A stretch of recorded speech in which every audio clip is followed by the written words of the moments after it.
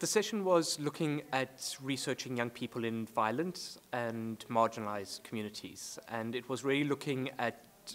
different approaches, the experiences that all the different people around the table had, all the different interests. Most people were working in communities or with young people who were experiencing high levels of violence, coming from violent background, and I was really looking at doing research in those contexts.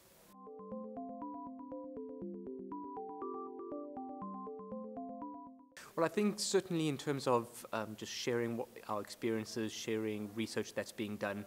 and I think there's certainly a very strong sense of needing to talk more and take these conversations further, drawing on a very diverse range of experiences and contexts in which all of us work.